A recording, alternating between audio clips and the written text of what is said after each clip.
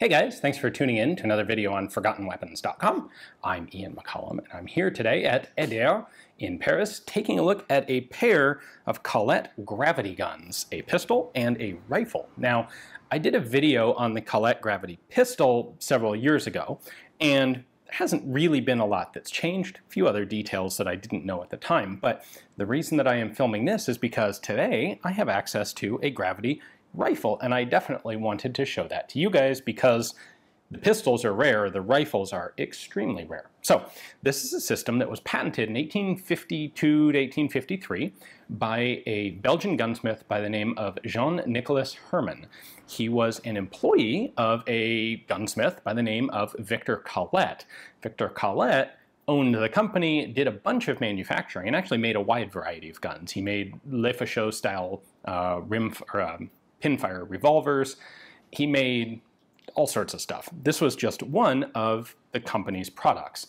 His employee, his gunsmith Herman, Jean-Nicolas Herman, came up with this idea, patented it, then turned over or licensed the patents to his boss to manufacture, and the guns all bear a VC proof mark on them, which is Victor Collette. And so they've become known as Collette guns, even though Collette isn't actually the guy who came up with the idea. He just manufactured them.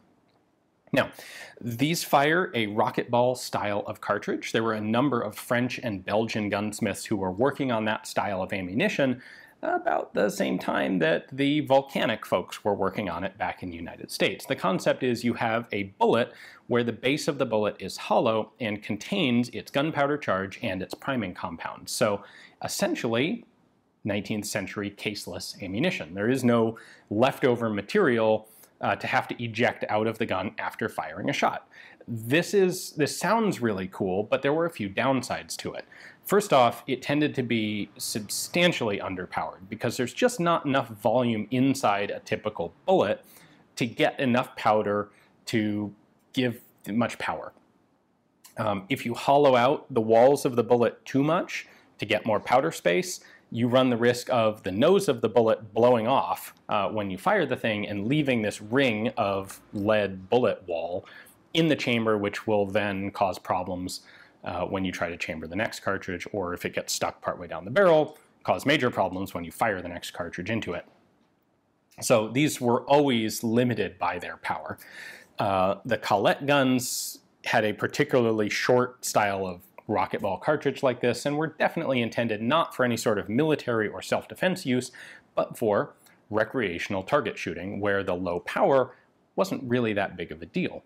So I've covered a bunch of the history of these in my previous video on the Collette. If you're interested in that, I'll link to it at the end of this one, but for now, let's go in a little closer. I want to show you this rifle because it's beautiful. This thing is really quite nicely embellished. It is a gorgeous firearm. The only marking on it is here under the barrel, and there we have a VC for Victor Collette and a serial number of 2233. I don't have exact numbers on production of these. I suspect the serial number range covered all of Collette's production, not just these Gravity guns. Now, to briefly show you the mechanism, I'm going to go ahead and use the pistol because it's more compact. The reason these are called Gravity guns is because they are a gravity feed magazine. And the magazine is actually this shroud on top of the barrel. So what you would do is pop that open and drop your cartridges in here. Not that much unlike a Henry, except that you of course have rocket ball style ammunition up there. So you're going to drop those all in, bullets pointing forward, and they're just going to fill up this tube. This is not a combat gun, obviously. Yes, mud could get in there, but you're not using this in the mud. You're using this in your parlor or your nice, clean little shooting range. Now, when you cock the hammer, the first bit lifts this breech block up.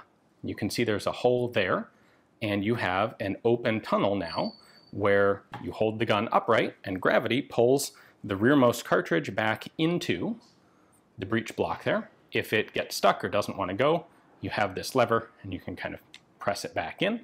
These cartridges are very, very short, as you can see by the fact that one of them fits in there, and this has a capacity of 20, so really short little cartridges. Now, once you've got a round in the breech block, you cock the hammer the rest of the way, That snaps the breech block back down. It is now in line with the barrel here. And you can fire, and the firing pin will detonate the cartridge just like a modern center fire cartridge. There is a safety in here as well, which is this lever. If you slide this forward, it will catch the hammer right there before the firing pin can hit the cartridge. So it's a very simple style of safety, but it is effective. And to disengage it, you just cock the hammer back, open, pull the safety back, and then you can fire. So the rifle here has exactly the same action. Again, half cock lifts the breech block up and allows, if you need to press the cartridge in, you can do it there. This is approximately 3 times the length of the barrel of the pistol and should hold, I don't have exact numbers, but it should hold approximately 60 cartridges, which is, that's a ton. Like, that's a whole shooting session right there. We have a very nice fancy style of trigger guard. That's the sort of trigger guard that lets you pull your hand back in here for support, as was the style at the time. We can bring that back down. Some gorgeous wood engraving here as well in the stock. Just someone put a lot of time and effort into this gun, and it really shows. The pistol's no slouch either, and I should point out this pistol is serial number 399, and also has some embellishment and engraving on it, but not quite up to the level of what's in the rifle.